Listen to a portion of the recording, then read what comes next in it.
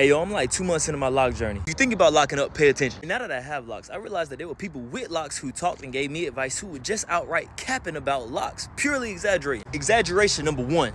If you ever talk to somebody with locks, they'll tell you that this part of their hair right here is all new growth. It is indeed not new growth. Okay, well maybe 10-20% of it is new growth. But the rest of it, my hair just came unraveled. I got it twisted and it came undone. And the only lockheads who aren't exaggerating about this are those who go 6 to 8 months without a retwist. You can believe them. That's probably all new growth.